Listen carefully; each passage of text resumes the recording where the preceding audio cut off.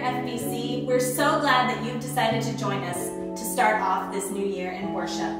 We pray that 2021 will be a year that brings you closer to our Lord so that we can all reach and transform others through Jesus Christ. A couple of announcements this morning. First of all, our worship services will remain online only until further notice. You can join us virtually at 10 a.m. on Sunday mornings, or you can access any worship services on Facebook or YouTube at any time that you would like.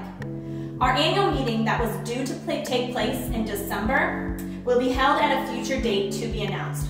When we can return to in-person worship, we will announce the new date 2 to 3 weeks in advance so that you are aware. Until then, we'll be following the budget as set in 2020. As we walk into a new year together and a new sermon series on hope and revive and this new life, let's consider these words from Isaiah chapter 43, verses 18 and 19. Remember not the former things, nor consider the things of old. Behold, I am doing a new thing. Now it springs forth. Do you not perceive it? I will make a way in the wilderness and rivers in the desert. Amen.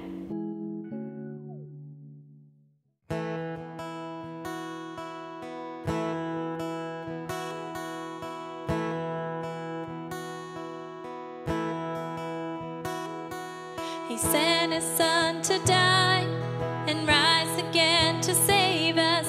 His never-ending love is steadfast and sure. He's broken our chains and given us freedom.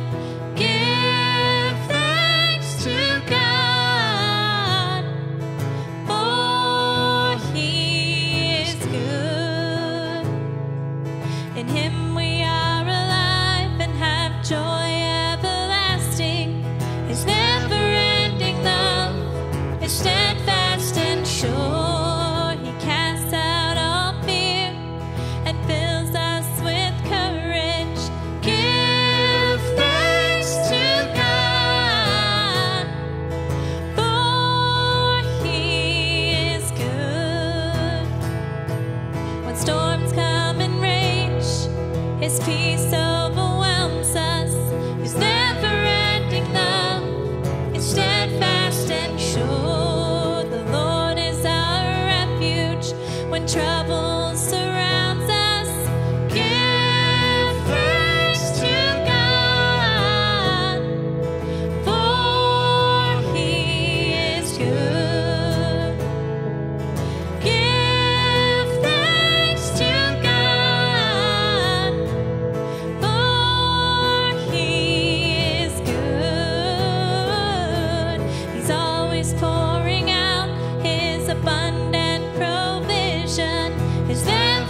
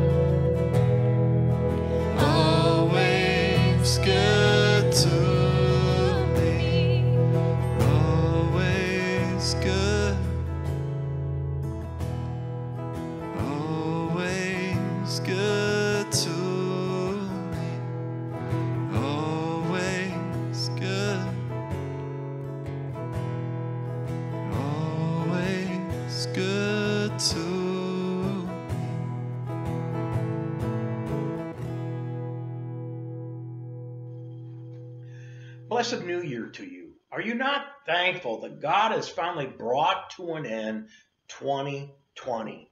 How many of you Thursday night said, thank you, God, for bringing 2020 to an end? With this COVID-19 mess, the chaos of political situation, the spread of the sickness, the restrictions we're having to impose to shut down worship, family get-togethers and vacations, this has been one difficult year. And many of us are looking forward to a far better 2021 with the hope of vaccinations. We are looking to the future with some optimism that the end of this is all in sight.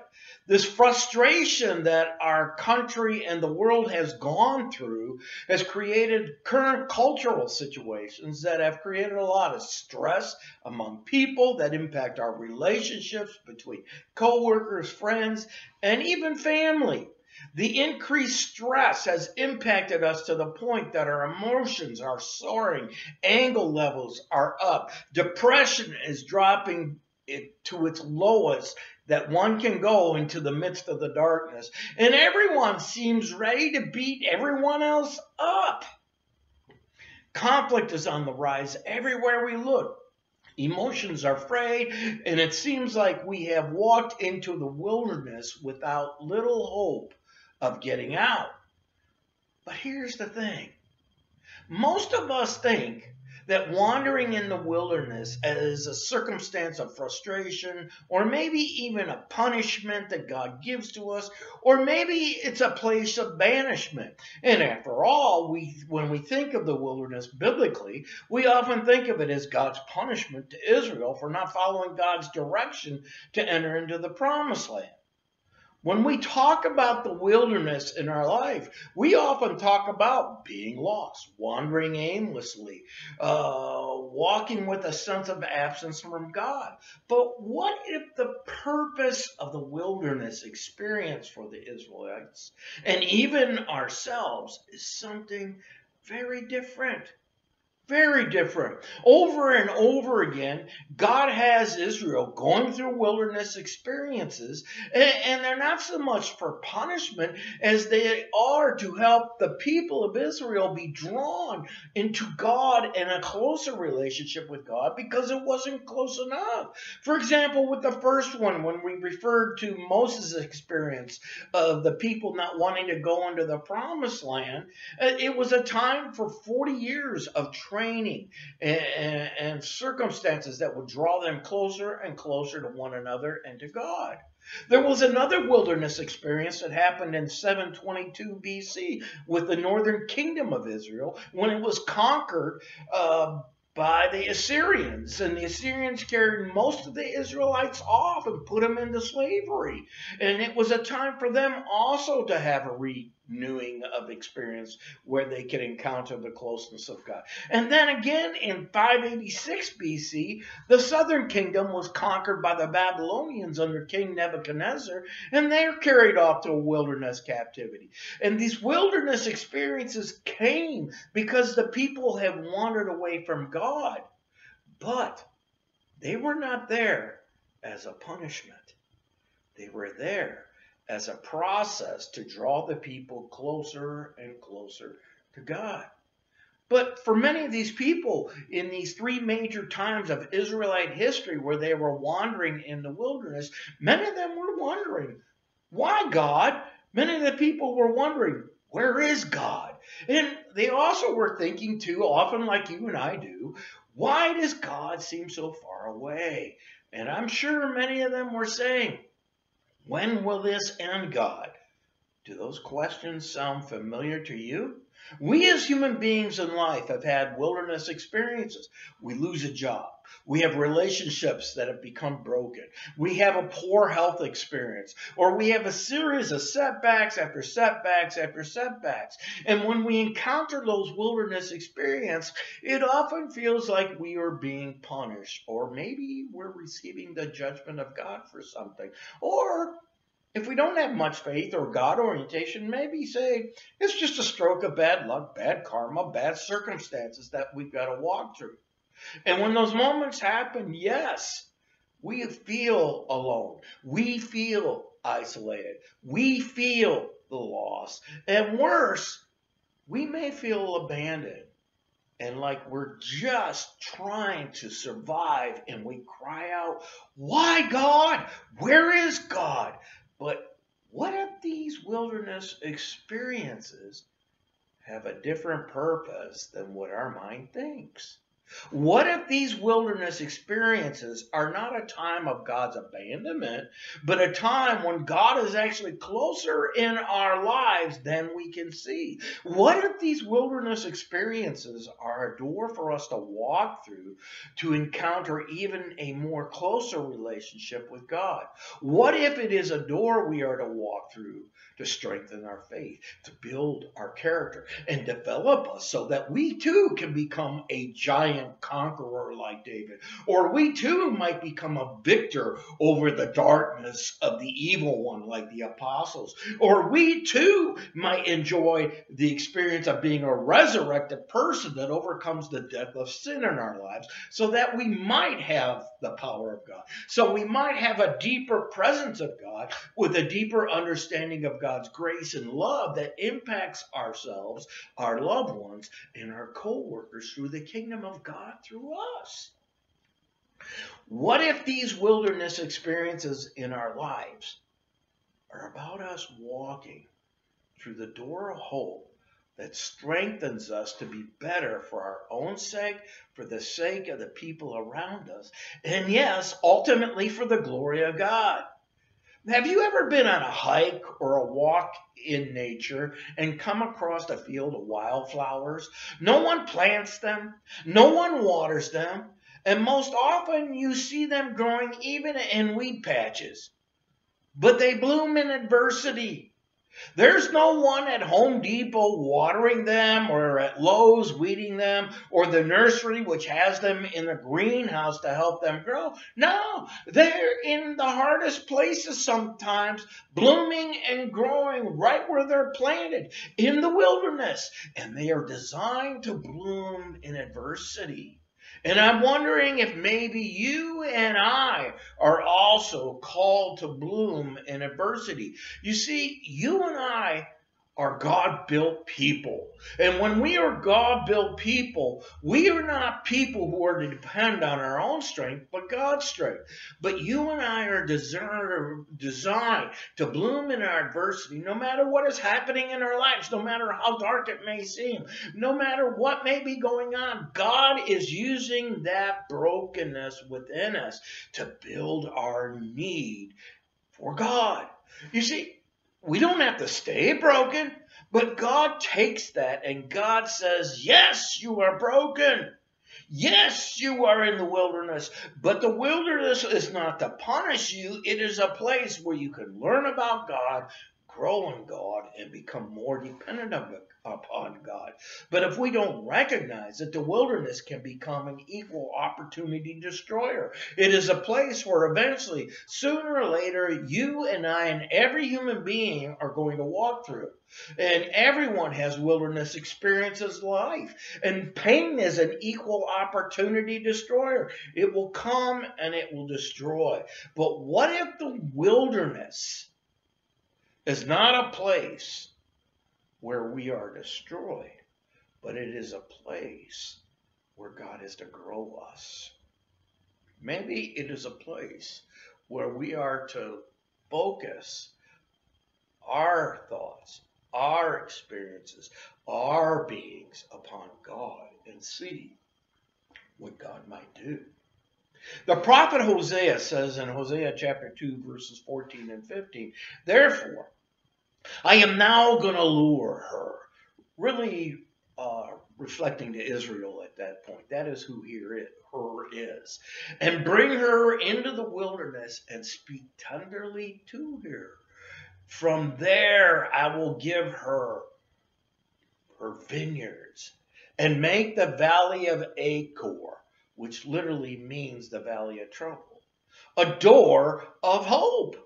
You see, our wilderness experiences are literally to lead us through the valley of trouble, through the door of hope, so that we might grow more in God and become stronger children. of God. You see, God utilizes the wilderness to reveal our need for God. And God uses the wilderness to heal us of our spiritual and our emotional needs in God and learn how to do the will of God. It is not a punishment. The wilderness is a test to our hearts. It is a development process for us so it can create character. That is where we learn empathy for people.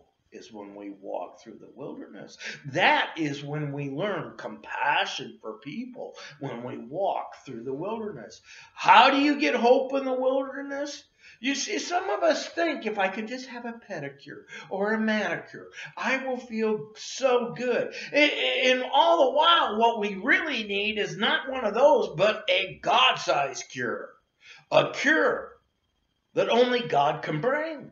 And that is what the wilderness is about. We are thinking if we just get this done to our body, if we just have this vacation, we will have a cure and enjoy hope that will bring us through this hopeless situation. No. We don't need a vacation, and we don't need a manicure or a pedicure. We need a God-sized cure. And that can only happen with a live encounter with Jesus. And most often, those live encounters with Jesus in the walk of the Christian happen when we depend upon God. And when we go in the wilderness, God can develop us. Why do you think in the Gospels of Matthew, Mark, and Luke, one of the first things that Jesus does is go into the wilderness for 40 days? He does so before he's even called out into ministry. It is a place where he learns to grow and depend more and more in his relationship with God. And by the way, it is not a mistake that after all three of those Gospels list that wilderness experience, that the first thing that happens to Jesus is the temptation of the devil in his life. You see, God uses the wilderness even in Jesus' life to grow him closer to God, to depend more upon God, so he would be prepared to reflect God even in temptation. You see, God loves his own son so dearly, he sends him to the wilderness to allow him to have more time to grow and become more dependent in his relationship with God. And you know what? God lovingly arranges the wilderness experiences within our own lives so we can lean in on Jesus, so we can learn from Jesus, so that we can grow in Jesus, so that we can come to a place where God can not only bring us out of the wilderness, but God can take us into a door of hope and lead us through where God can get the glory, not just in me, but what God does. So that I know that God is acting, and it's not what I have done, but it is what God has done. And here's the thing. You and I have got to walk through the wilderness and walk through the door of hope through Jesus Christ so that we can grow in these experiences. It is not a mistake that Hebrews 6:19 and 20 say, we have this hope, a sure and steadfast anchor of the soul, a hope that enters the inner shrine behind the curtain where Jesus, a forerunner on our behalf, has entered, having become a high priest forever, basically in us. You see, when he died and rose again, he tore the curtain of the holies of holies apart so that he could blow his spirit into our holy of holies of our spirit, in our soul, so that he could be present and be the high priest there forever who leads us on. You see, we have an unshakable hope in Jesus. R.C. Sproul has said it this way: hope has been called the anchor of the soul because it gives stability to the Christian life. Hope is just not a wish. When we have wish lists, that's not hope. That is when we become hopeless, when we start seeking out the fulfillment of our wish list. We're not seeking out God himself in our lives, but we're seeking out our wishes. For Our hope is found in God. It is not found in the Santa Claus God, for God is not a 911 bellhop. God is not a genie in a lamp that you rub so that poof, he might come up and grant us our wishes. God's not like that at all. God is the hope in our souls. And the only way we can get hope for our souls is to hide in the presence of God. And we are called to hide in God. You see, hope latches onto the certainty of the promises of God and the promises of God's eternity and the understanding of God's character. You see, those who follow Jesus, those of us who have seen God work dynamically in our lives, often can become hopeless because we lose sight of that. And we're waiting for this certain thing to happen. And we're not looking for God. We're looking for this thing to happen. And when it doesn't happen, we often feel attacked by God. We're saying, God, where are you? Where are you? Why didn't this happen? But maybe, just maybe, God is working on something that we can't see yet. And that is why we need to get up and walk through this door of hope. You see, the Hebrew word for hope comes from the root word that literally means to wait, to look. Well, what are we waiting upon? What are we looking for? Well, Isaiah 40 tells us what that is. And we are called to wait upon the Lord. Isaiah would write in verse 28 of chapter 40 and following these words, have you not known? Have you not heard? The Lord is the everlasting God, the creator of the ends of the earth. God does not faint or grow weary. God's understanding is unsearchable. God gives power to the faint and strengthens the powerless. Even young people will faint and be weary, and the young will fall exhausted. But those who wait, and that Hebrew word wait there literally means hope, love, look for the Lord, shall renew their strength. They shall mount up with wings like eagles. They shall run and not be weary. They shall walk and not faint. Now that is hope. That is walking through the door of hope. We wait on God. We put our hope on God. When we look for God, when we put our hope in God, we put it where it belongs, in God. And that is when the real things of God can happen in our lives, even in the hardest of circumstances. And that is when we can see the wonders of God at work.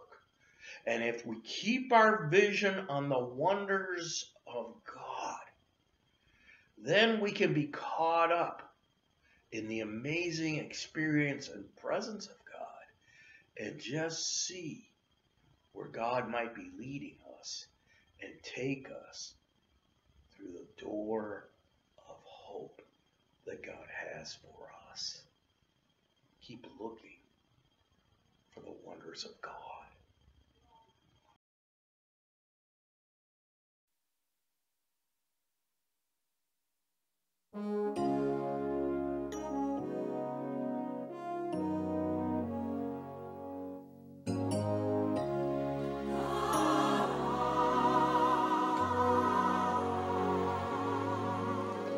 He promised us that he would be a counselor, a mighty God and a Prince of Peace. He promised us that he would be a father and would love us with a love that would not cease. Well, I tried him. I found his promises are true. He's everything he said that he would be.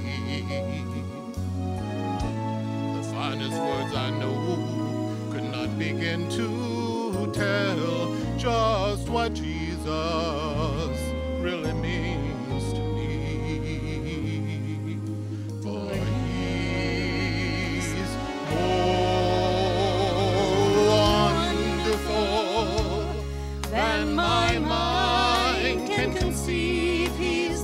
wonderful.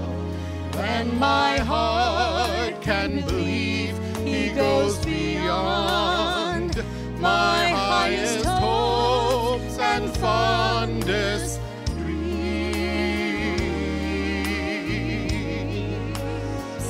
He's everything that my soul ever longed for. Everything he's promised and so much more, more than amazing, more than marvelous, more than miraculous could ever be. He's more than wonderful. That's what Jesus is to me.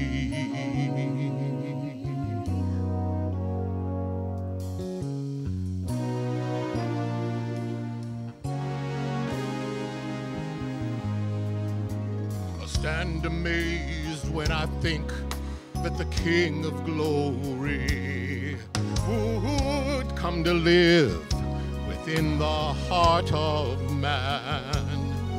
And I marvel just to know he really loves me when I think of who he is and who I am. For he's more wonderful than my mind can conceive. He's more wonderful than my heart can believe. He goes beyond my highest hopes and fondest dreams.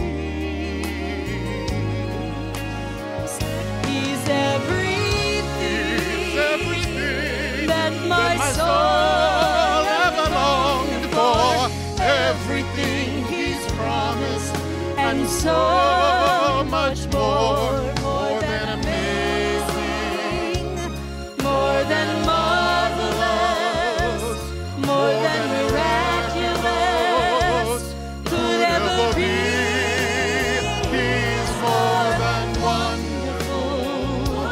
That's what Jesus is to me.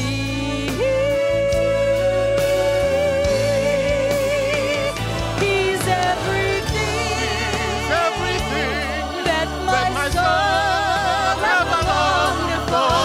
Everything he's promised and so much more, more than amazing, more than marvelous, more than miraculous could ever be. He's more than wonderful, more than wonderful. That's what Jesus is. That's what Jesus is. More than wonderful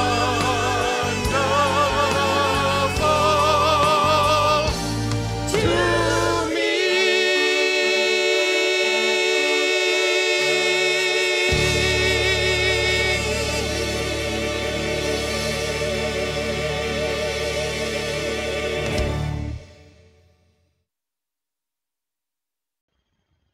So how do we unlock the door of hope in our lives so that we can walk through and grow in our wilderness experiences, so we become stronger in the Lord and better children of God in this crazy place we call earth?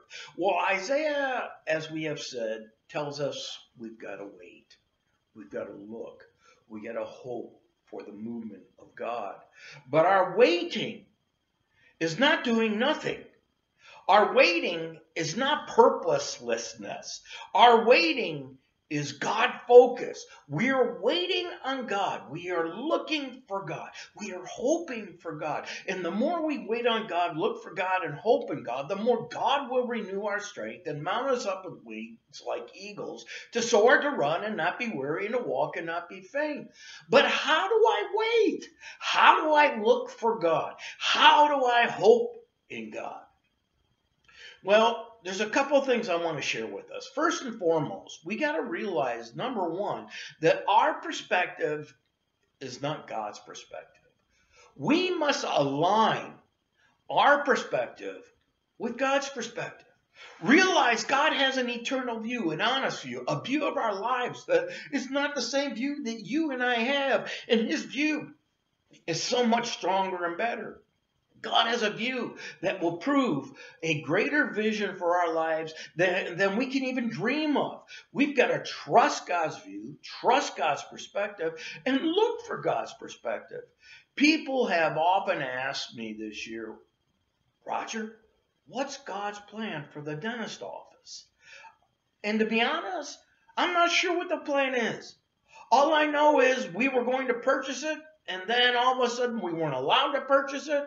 So then the quadplex behind that dentist office on the southeast side of the property became available, and we were able to get that property for a good price. And the week that we signed for that property, the dentist says to us, I'd like to talk to you again about purchasing it. And I'm thinking to myself, why is this timing like this? How are we going to afford this now in light of what we've just done fiscally of purchasing the quadplex? Well, we did another in-depth study of it and connected a ministry plan to the quadplex ministry plan.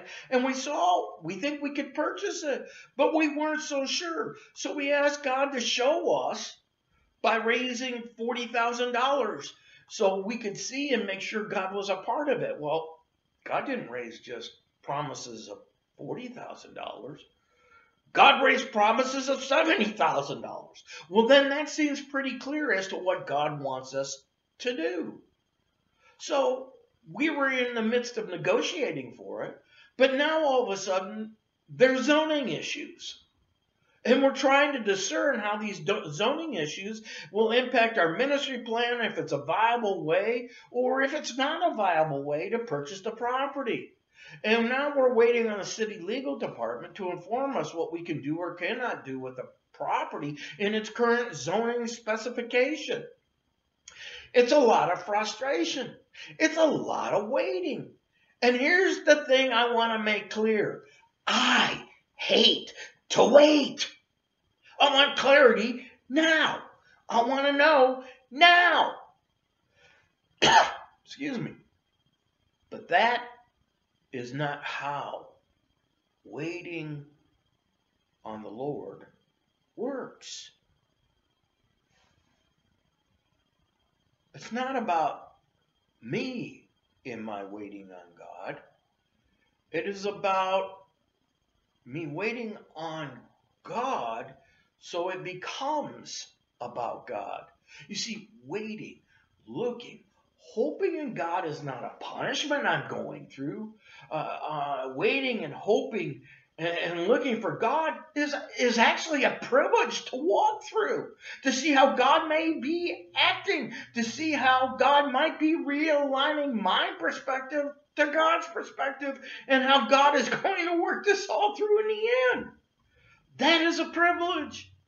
And I have had enough experiences in my life to know God's way is a lot better than my way.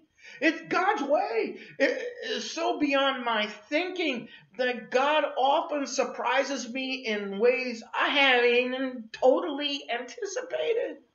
So one of the things that I have to do during this process of waiting and hoping and looking for God is to sit down, shut up, and anticipate what God might be doing in this process. Sit down, shut up, and look to see what God might be saying. To listen to what God might be saying and to see what God might be doing. And you know, when you're walking through what you feel like is the valley of the shadow of death, that's really hard to do. But we are called, even when we feel like we are walking through the valley of the shadow of death, to sit down, shut up, and look forward to how God might be working things out. And remember what a friend of mine says, even when we're walking through those difficult experiences, we got to understand God's got our back in these situations. Even in the midst of our own death, God has our back. And if we take a moment to sit down, shut up, and look at what God might be doing or what God might be saying and waiting for God to move, then, maybe then, we can gather God's perspective and see life through God's eyes, God's perspective, not our own human eyes. And God just might unveil a vision in a direction that is literally out of this world to come to fruition and bring somehow into this world the kingdom of God's eternity. Ecclesiastes 3:11 says it this way: it is beautiful how God has done everything at the right time. God has put a sense of eternity in people's mind. Yet mortals still can't grasp what God is doing from the beginning to the end of time. There is a time and a season for everything. So, I've got to take the time to sit down, shut up, listen, look, and hope in God so that I might gather God's perspective instead of my own. Secondly, and I know this sounds like a Sunday school answer, a trite spiritual answer, but if we're going to wait upon the Lord, look for the Lord, hope in the Lord, we've got to prioritize prayer in our life, and which means communicating with God and talking with God and thinking about God. And we need to prioritize also our communion, our connection with the saints of God. For if we don't prioritize prayer and don't prioritize communion with each other, we can be locked out of entering the door of hope. You see, we've got to connect with God, but also connect with others who have hope in God so they can help unlock that door of hope and help us go through it. That's the purpose of prayer. That's the purpose of the community of God. That's the purpose of your small group, your Sunday school class, your group of friends that gather together in Christ so that these people who have hope, when you don't have it, can give it to you and deliver it to you in the community of believers. And if someone approaches you looking for hope, you better give it to them. Because if you don't, you'll become spiritually constipated. You'll become spiritually closed in and uptight and blocked off because you got something someone needs. And I have found out the more you give it, the more you grow. But if you don't, it's spiritual constipation. And sooner or later, you're going to have to let it out or you're going to explode. So, when we hope in the Lord, look for the Lord, trust in the Lord, we're looking to gain God's perspective, and we're also looking to pray to God and commune with God's people so that we can walk through the door of hope. And finally, when we are looking, when we are hoping with God, when we're seeking God out, we've got to trust God, even in the silence. But here's the problem you and I face. You and I are on noise overload. You go into a restaurant and you got to scream to get above the music because the music's so loud just for people to hear you. And here's the thing in our world. There are a lot of things that are loud, that are blocking what God is trying to tell us, what God is trying to give us in terms of hope. You see, division is loud. Disunity is loud. Hate is loud. And what happens is that becomes greater.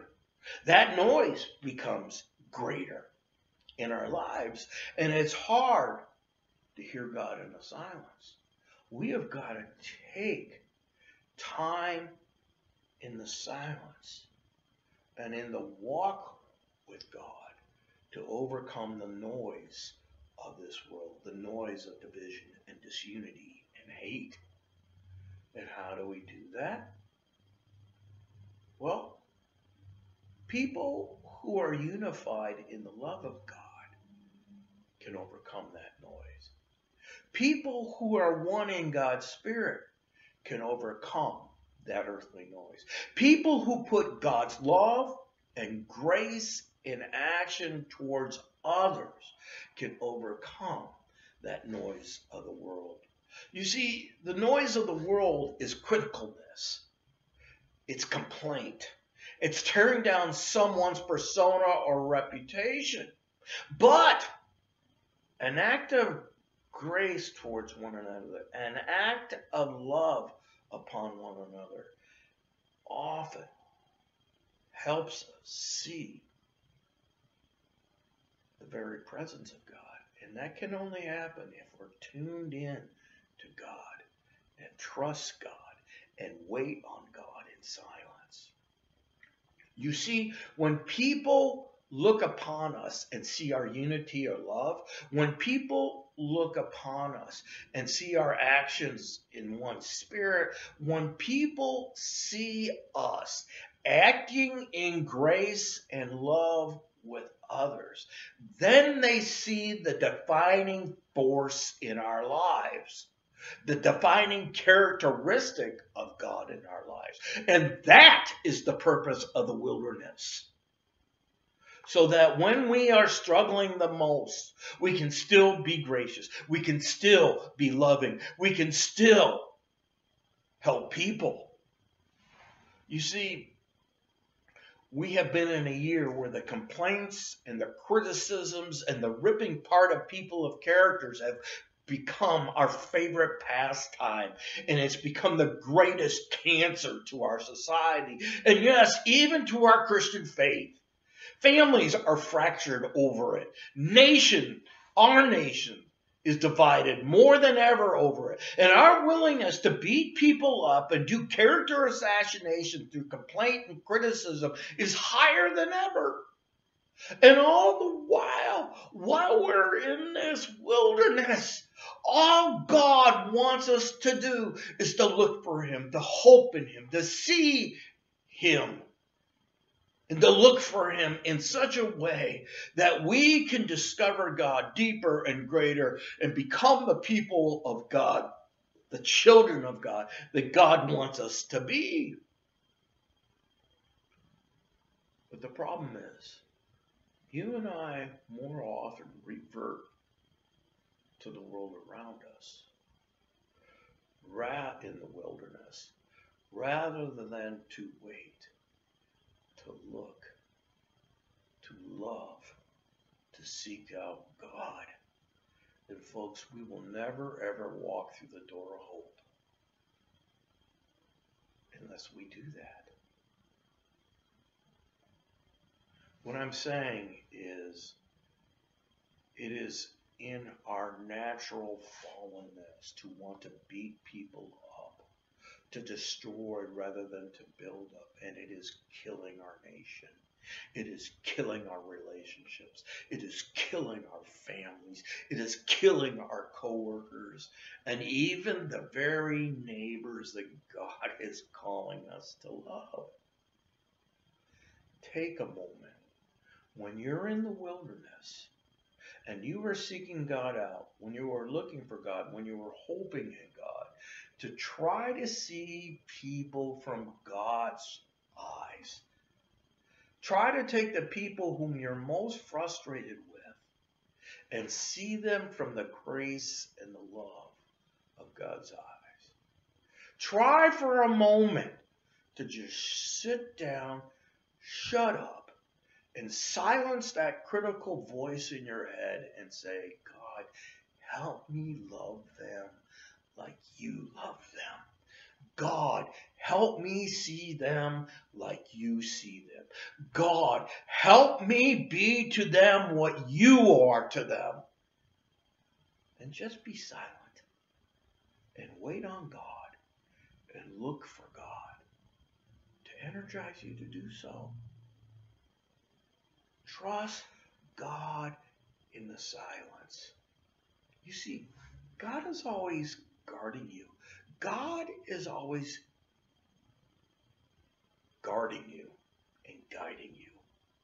And God is always glowing upon you. Isaiah 61 says this: the Spirit of the Lord is upon me because God has anointed me. He has sent me to bring good news. Good news to the people who are oppressed, who feel like they're walking through the wilderness. Good news to the people who do not have hope. Good news to those who will not walk through the door of hope. And we are called to bind up the brokenhearted, to proclaim the liberty to the captives, and release the prisoners.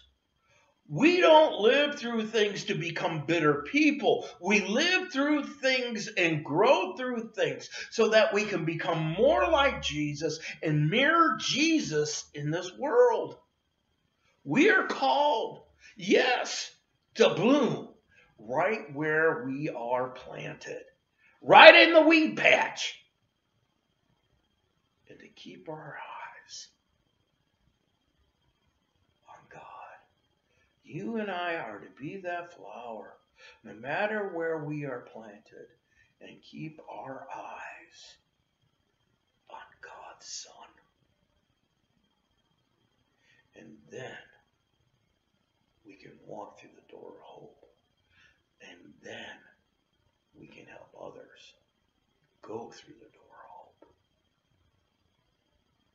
For hope is all that we have. And true hope has its eyes set upon God. Let's pray. Eternal God, help us be people of hope, even in what seems like a hopeless world. Help us keep our faces set upon you. Lord, when we are feeling hopeless, help us to be in silence, to look into you, to wait upon you, to hope in you. Help us, God, when we are struggling to gather the people of your walk around us. Help us communicate with you. And ultimately, help us gather the perspective that only you can give, and an eternal perspective right where we are, so that we too can walk in the darkest of places and in the greatest of places for your glory and our betterment. In Christ's name we pray. Amen. God bless you. May you have a blessed new year in the hope of Jesus.